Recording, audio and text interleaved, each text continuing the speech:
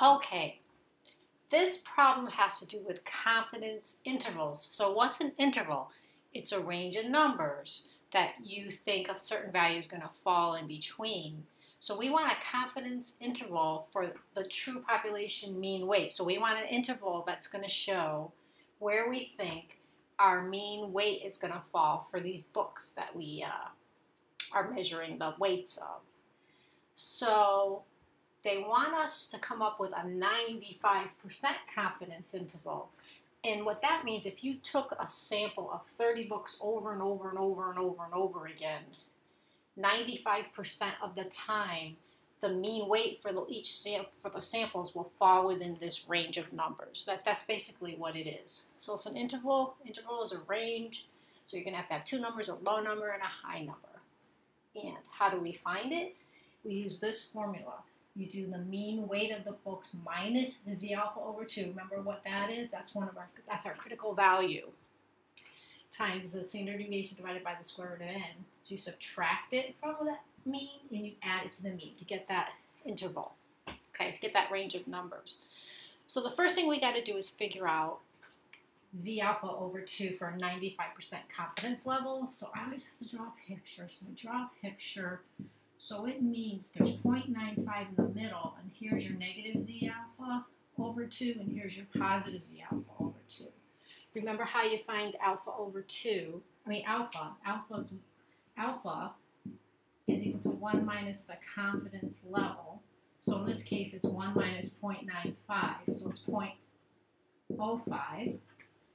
But you got to divide it in 2 because some of this alpha is over here, half of the alpha is over there. So this is basically 0.05 divided by 2, which is equal to 0.025. This is also equal to 0.025.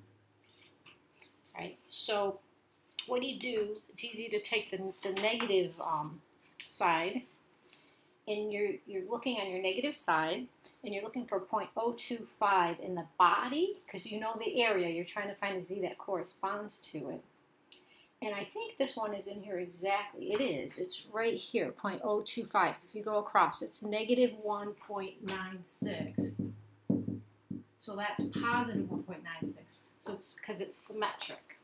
That's a good one to remember because they ask you that one a lot, 95% confidence interval. So it's good to just remember 95% 1.96 for z alpha over 2.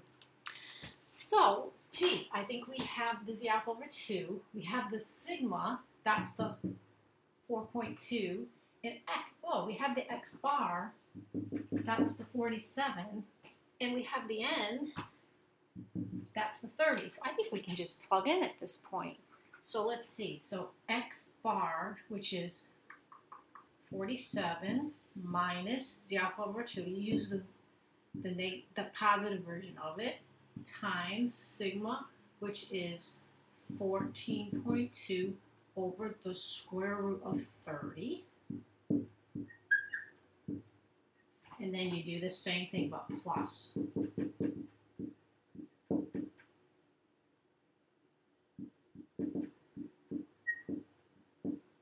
Okay, so you just do both of those out, and I think I got, let's see, what did I get? I got 47 minus 5.08. And I got 47 plus 5.08. Okay, so that gives you a range of a confidence interval. That's what we're figuring out. It's 41.9 to 52.08. So that's our confidence interval, our range of numbers that we expect that the mean for the book weights is going to fall within. So I hope that helps. Kind of a two-step. First you have to figure out the z alpha over 2. And then you have to know what the information they gave you, plug into the formula, and solve. So I hope that helps. Good luck.